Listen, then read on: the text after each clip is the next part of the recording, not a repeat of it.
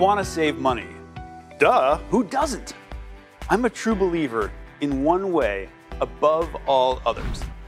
Let's start with the one true thing before reverting to other tried and true pieces of savings advice. Automation. I believe in this above all other saving methods. Automate regular contributions of a set amount on set days into a savings account.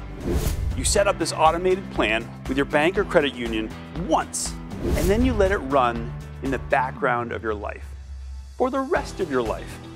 Every week, or every other week on payday, or every month, or whatever. Knock yourself out. Set it on daily.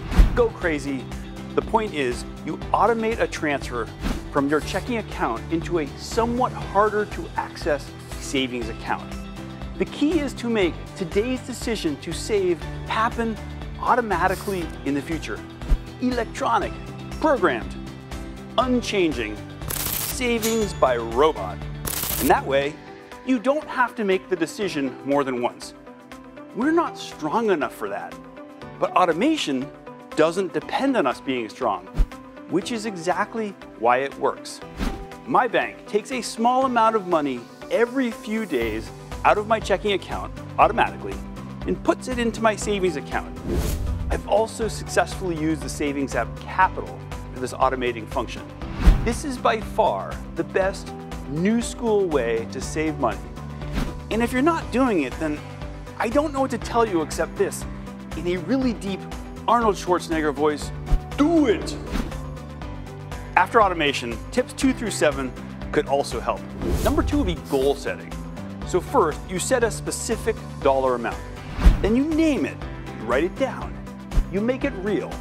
And the idea here is that when you name your goal, 3 fabulous new outfits to rock the house, or dream trip to Dollywood, Tennessee, or BMX racer, or whatever you're actually saving for, you change the feeling of savings from that gray, gnawing emptiness in your belly into something tangible, exciting, colorful, and worthwhile. Going without today is a necessary step toward having something awesome tomorrow, and goal setting can help do that. Number 3 is roundups. The old school way was to drop that pesky pocket change of coins and small bills collected throughout your day into a change jar for a year or so, and then bring that all down to your bank or the grocery store that had those automated machines. But the new school way is to use roundups, which are essentially the less than $1 change that you get from making purchases via debit and credit cards, and then electronically tracking all that electronic loose change. When it reaches $5, you automate that into a savings account. Many banks can do this automated roundup thing for you, as will many savings apps like Capital or Acorn. Does it work? Yeah, it works. Mostly because of the number 1 rule, automation. The 4th tip is to identify the teeny tiny leak in your budget. Maybe you can't save, and you don't really know why. The answer is maybe in the small stuff.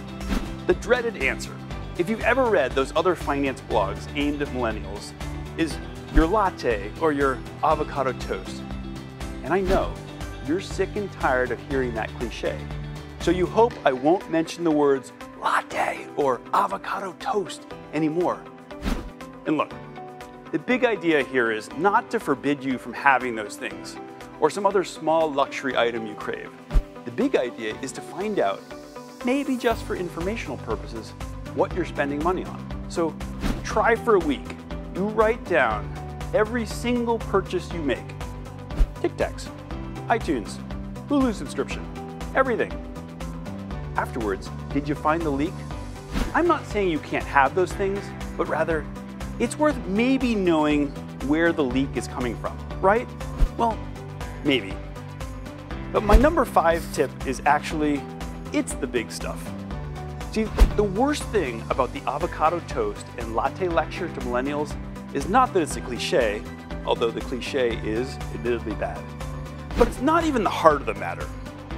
The matter being your struggle to save money. The true fact is that most of your money is going to housing and transportation every month. it's not lattes, and it's not avocado toast. And housing and transportation, it seems pretty immovable. But also, it's the correct answer to the savings puzzle, the mathematical answer. It's your house payment and your car payment. Do you really, really, really want to save money, but can't?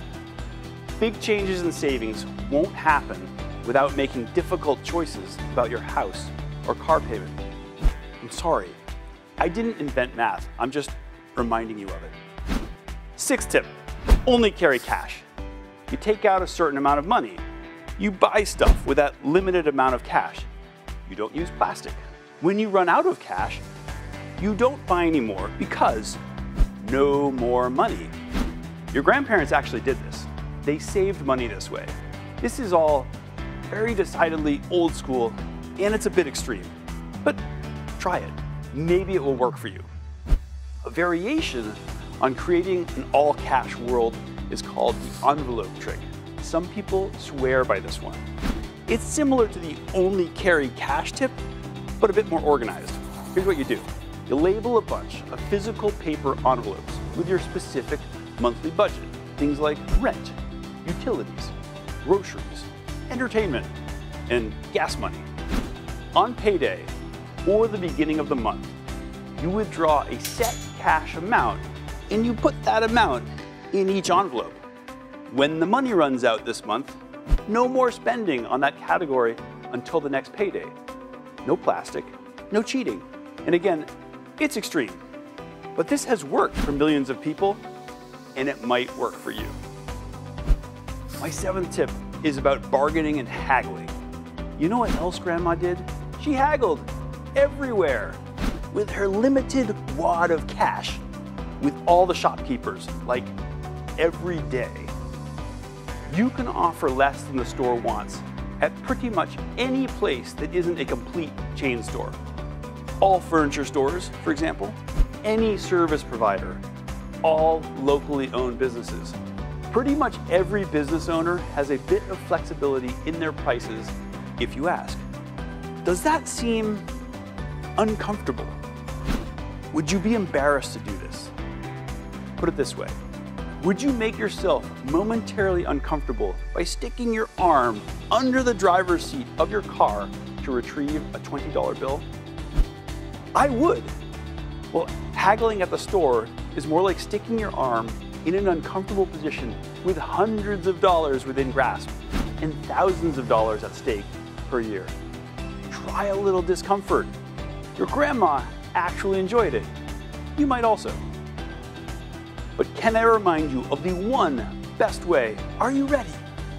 Automate your savings. Do it. Thank you, Arnold.